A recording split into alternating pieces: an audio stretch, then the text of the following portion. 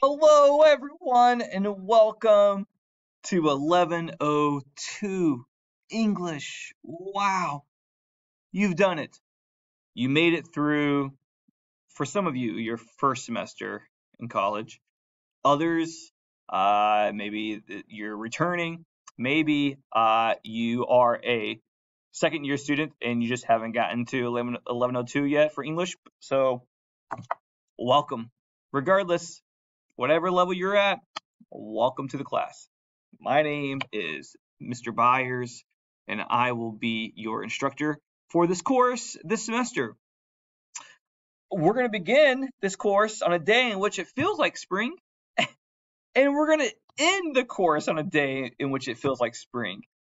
January to May is going to feel the same. Okay, so that's pretty exciting. Sit back and this is what the ending is going to feel like. Wow, how exciting that is. What a journey you're on. So I've been teaching this class for many years. I've taught college for 15 years. I've taught high school for 15 years. I currently teach for Gwinnett County. What's up at Parkview High School? If any of you are a Parkview student, come by and check me out. I'm in room 10103 C building. Okay. And if you're not a Parkview student, don't stalk me. Have enough of those already. So I tell you, half the time I think it's storming and it's just photography coming through the windows. So each week I'm going to have a lecture like this. There might be a few that I don't if there is nothing for me to say. Okay. Some of you might have had me for 1101. And so 1102 runs exactly the same. It's different stuff, but it runs pretty much. This should be like deja vu. Are you in a time warp? Is this August? I know, it feels like it, but it's not. It's January. It's a different class. 1102, same structure. So it should be pretty familiar for you. Okay.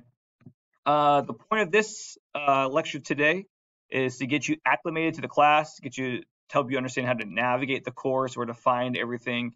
And then also I'm going to go over the first assignment because you have a couple assignments due already this week. Okay. So here we go. Hold on tight. Fasten your seatbelt. When you log in to my class, make sure you always go to the announcements and read what the announcement is. I also, whenever I send announcements out, whenever I post announcements, I send them out as an email as well. Okay. This here says, I'm looking forward to working with each of you this semester. Yeah. Okay. Check Blackboard and Gwinnett Tech email several times a week. Definitely do that. Watch the weekly lectures like this one right here. I wrote this before I recorded this lecture, so when you see your screen, it's going to have a posted video and it's going to have a link there for you to watch it. Okay. You need to download the list of assignments and due dates document in week 1 folder and follow it. I'm going to go over that in a moment. It's very important.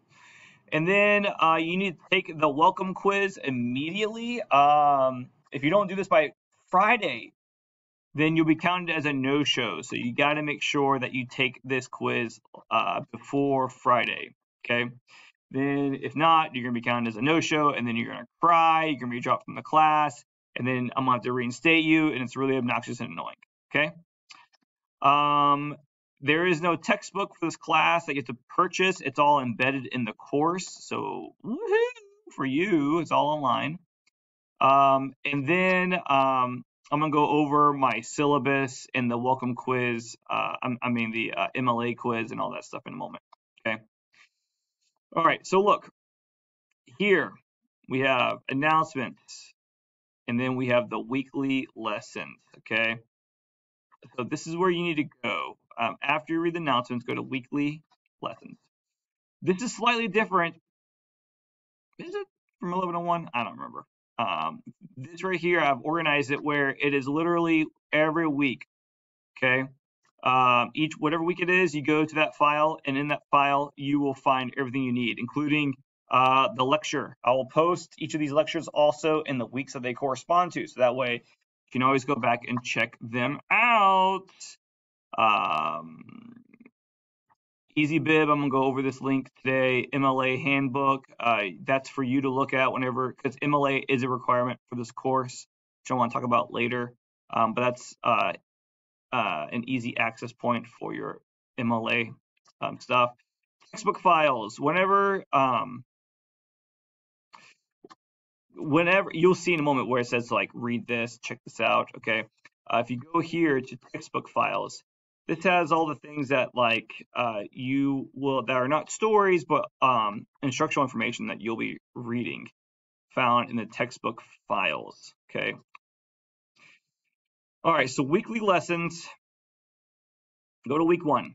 Okay, week 1. Boom, everything you need for this week. Okay, go to syllabus. You need to read the course 1, part 1. Essentially, this class helps you to learn how to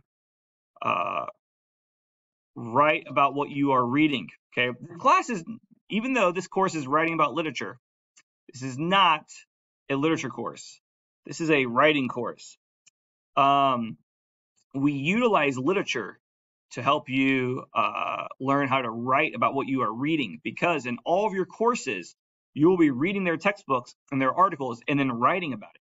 So like in psychology, you'll be reading stuff by Jung and Freud. In history, you'll be reading maybe historical documents by John Adams. In sociology, you'll be reading stuff that deals with maybe like by Michelle Williams, not the actress, who wrote she wrote The New Jim Crow and writes about racial inequalities in the prison systems. Okay, you'll be reading stuff in your courses, and you'll be writing papers in your courses about what you've read.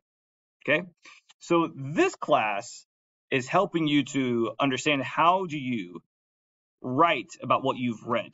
How do you talk about it? How do you cite it? How do you set up essays at the collegiate level? And then how do you to incorporate quotes into what you have written, okay, from what you have read.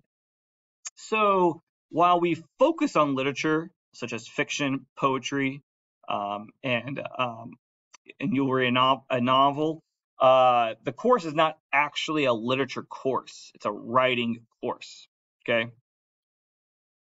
And the most important things to pull from this is not what we've read, even though hopefully you'll enjoy what we have read, but the skills you've learned on how to write and discuss what you have read. Because in college, you have to be proving yourself all the time with what you have to say, okay?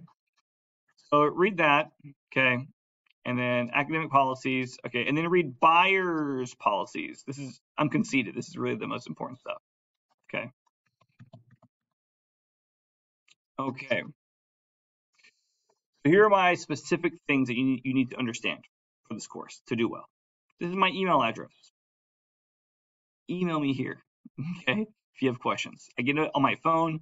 I'll respond within 2 days. And if I don't respond 2 days, don't send a nasty email. Just say, hey, buyers, not sure if you saw this. I was wondering, blah, blah, blah, blah, blah. Because I get a lot of emails. Everyone will be held accountable to what I post in the announcements, and also for what I say in the lectures, okay? When I post a video lecture link, it is required to be viewed. Announcements are required to be read, and lectures are required to be viewed.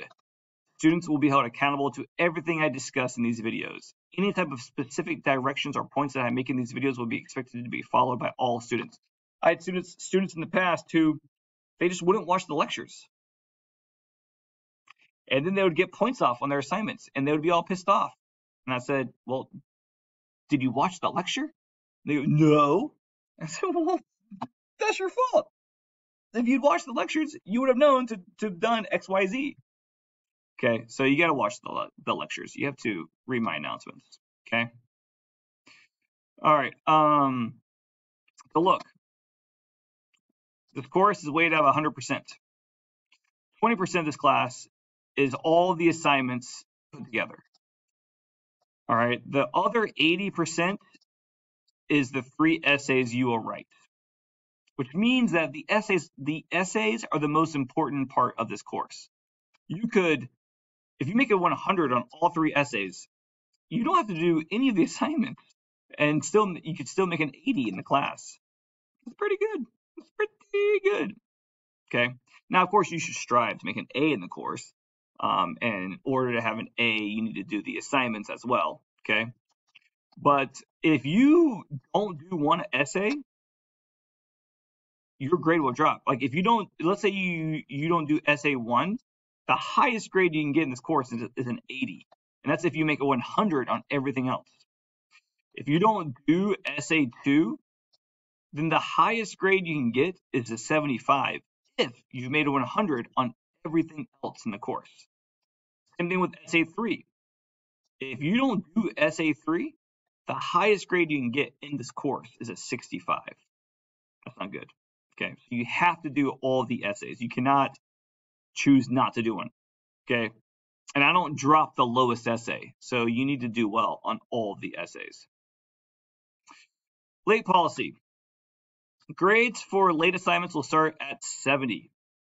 If the work doesn't meet the requirement or in poor quality, then a grade lower than 70 may be given. All work can be turned in up until the point I grade it, meaning if the assignment is due on Monday, but I don't start grading the assignment until Friday, there is no grade deduction if you turned it in late, as long as the assignment was there by the time I started grading it. Okay. Now listen, you have a total of 17 classwork assignments. 17 classwork assignments that go into this 20%, which means that each assignment is only about 1.15%. Okay. Which means that you cannot complete 7 assignments and still get an A in the class if your essays are good enough. In fact, the 3 essays that you are going to write this semester are worth a total of 80%, as I've already discussed. Okay. So all this is to say is that I'm not going to break my back grading a bunch of late classroom assignments that won't even cause you to fail. Okay. So I am not promising you that I will grade late essays, because your essay, if you get a 0 on an essay, then you won't do well in this course. So then if you turn that essay in late, cool, I'll grade it, but the highest grade you'll get is a 70. Okay, once you get a 0 on an essay in the grade book, the highest you can get is a 70 on that essay. Okay. And then once you get a 0 in the grade book for an assignment, a missing assignment, you can still turn it in and you might get a 70, or if I'm overwhelmed with too much stuff, I will totally ignore late assignments turned in. Okay. The only late assignments that I guarantee I'll grade are essays, but the highest grade you'll get is a 70. So it's not worth turning it in late. You want to get it turned in on time. But there's no guarantee that I will grade late assignments. So like if the end of the semester comes and you did pretty well on, you made A's on all of your essays, but you did less than half the classwork assignments, and you have an 88, and then the last week you turn in like 10 missing assignments, I'm not going to grade those. Okay, like no, you should have turned those in on time. All right, this is college, so do not expect me to go out of my way to grade your late assignments, since they're only worth 1.1%. But I will grade. Also, if you get a 0 on an essay, don't email me asking if you can turn it in late. That annoys me, because I've already said you can turn in late essays for a 70. You don't need to ask permission. Okay. So, and I don't give essay extensions because I take like a week to grade the essays. I have 4 of these classes with 20 kids in each class. So that's 80 essays. So if the essay's due on Monday, I'm not going to finish grading all these essays until like Friday, probably. So if it's due on Monday, don't email me saying, Byers, can I have an extension of 3 days? Can I turn it in on Wednesday? because more than likely, I won't have all the essays graded by Wednesday anyways. So there's no reason for me to grant you an extension when you can turn it in on Wednesday and still get full credit, because you don't get a 0 until I've graded all 80 essays, and then I put zeros in for whichever ones haven't been turned in. Okay, so there's always going to be like 3-day minimum grace period between the due date and when I actually get around to finishing all the stuff. Okay. All right. If you have any questions, you can email me.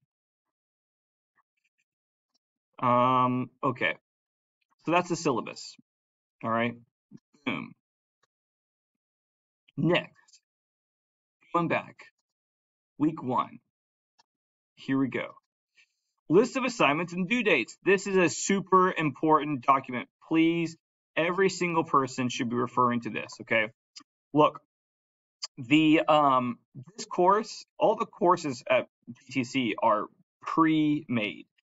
Like, someone could be hired on Sunday and come in and start teaching this class on Monday, and they just follow the pre-made course. I don't do that. I like changing things up and doing what I want to do. Okay, so I've changed everything. I've done everything.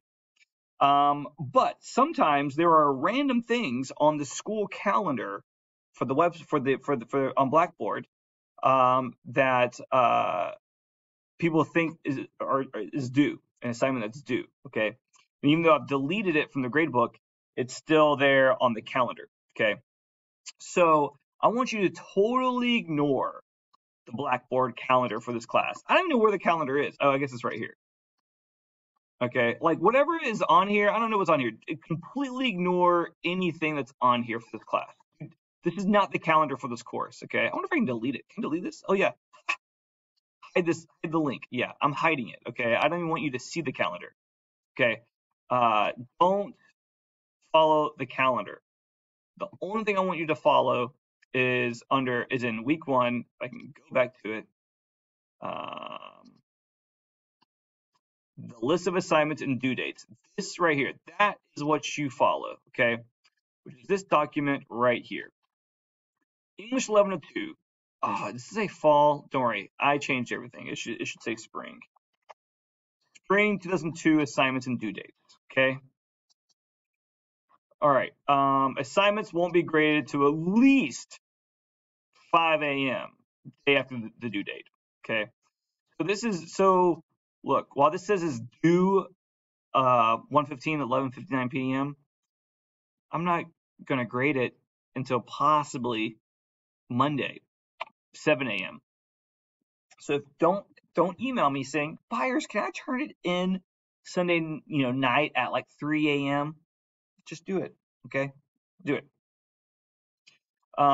It tells you the due dates, gives you the week number, week 1, week 2, week 3, whatever. And look, this right here, this week 1 correlates to the weekly lessons.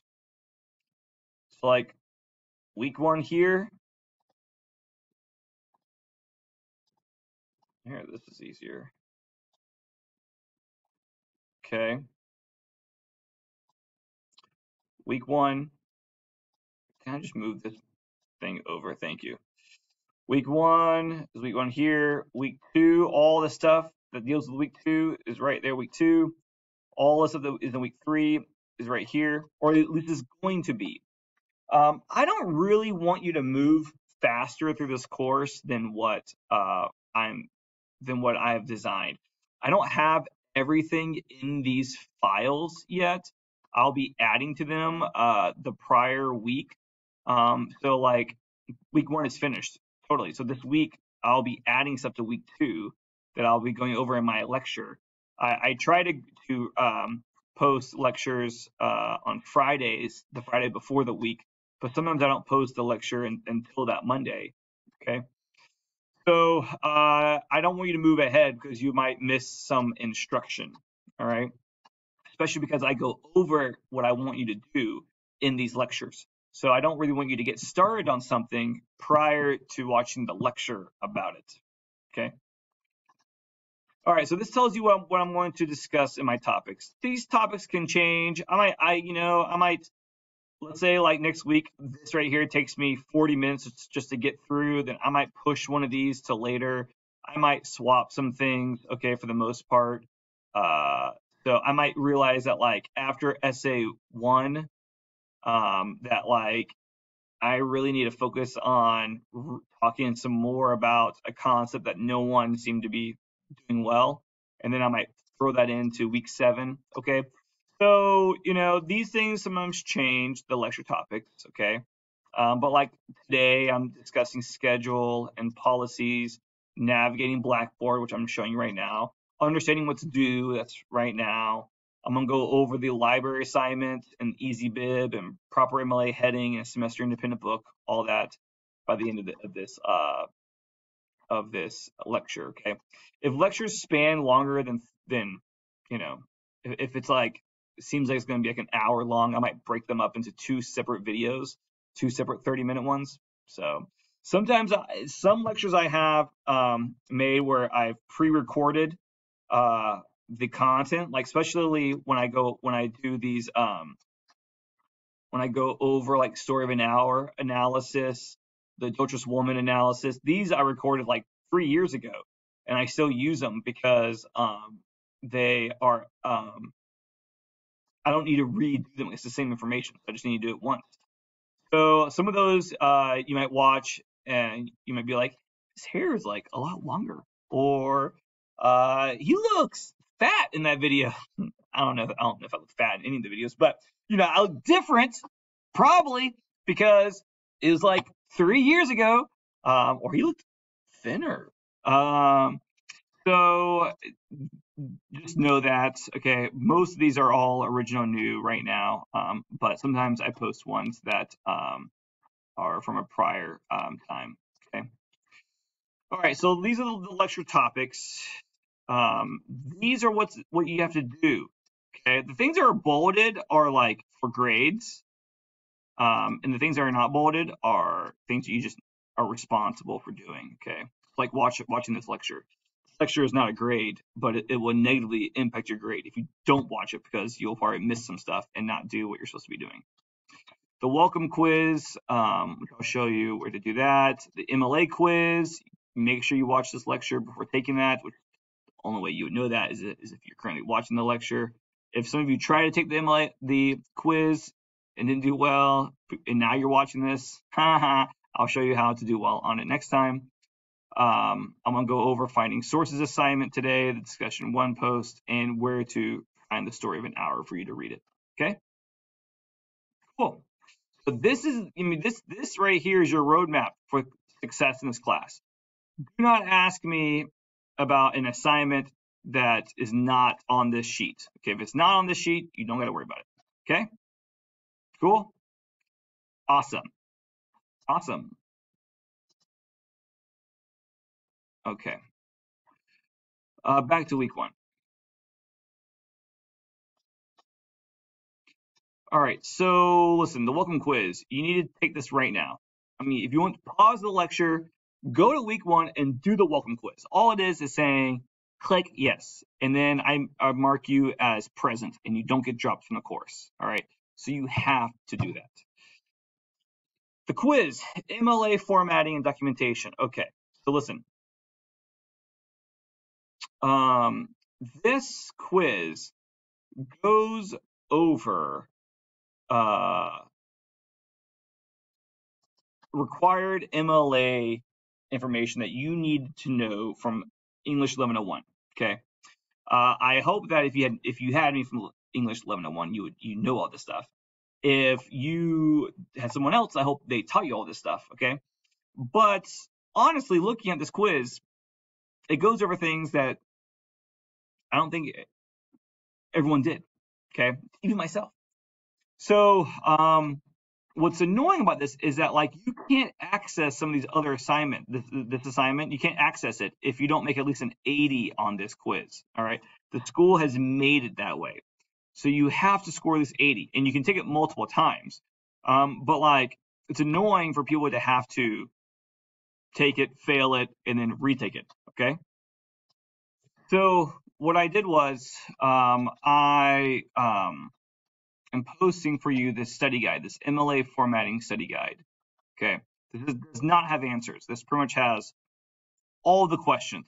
Okay, you need to be able to answer all these questions. These are the questions from the quiz. Okay, so if you can answer all these questions, then you'll do fine on the test. All right, you have to make an 80. All right, which means that 15 times 0.8 is 12. You can only get 3 questions wrong. All right. Now, look, but there's one question on there, and I didn't make the quiz. There's one question that every single person is going to get wrong. Okay. Which is why I give a 5-point curve. After everyone takes the quiz, I go in, I look at at everyone's answers. I mean, not answers, their grade, and I add 5 points. Okay. So that means that, like, those of you who make an 85 will make a 90. Those who make a 90 will make a 95, and those who make a 95 will make a 100. Which means that really you can only miss 2 questions because you're guaranteed to miss one of those because one of them is wrong, and so that means you can really only miss 2 questions. So you need to make sure that you know all the answers. Your goal is to make a 90 or a 95 on this quiz, so that way then you can move on to the next work. Okay, I've given you the questions. You need to make sure that you can answer all of them correctly. It's multiple choice. Okay, so people are like, hey, Byers, it's question 5. Byers, it's question 12. It's randomized for every person, so it's always a different question. It's the same question, but I always forget which question it is that's wrong. People tell me, I don't go in and change it beforehand. I just give people 5 extra credit points, okay? But it is annoying, though, because it is like people can't move on without doing well in this quiz, all right? Make sure that you study for that and write notes down. Write your answers down, and then do the quiz, okay? All right, there's that. So MLA formatting documentation quiz. The MLA study guide questions to know, okay? So make sure you know those. Maybe I'll put that up there first. There we go. All right, the semester novel requirements. Click on this. Open this. Read this. This is all right, so you need to select a novel to read this semester. And by select, I mean you need to find one on your own, okay? You will write about this novel in Essay 3, Literary Analysis, okay?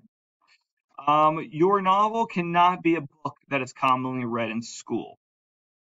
For example, but not limited to, anything Shakespeare, The Great Gatsby, Of Mice and Men, The Odyssey, okay, Fahrenheit 451, Of Mice and Men, all those books.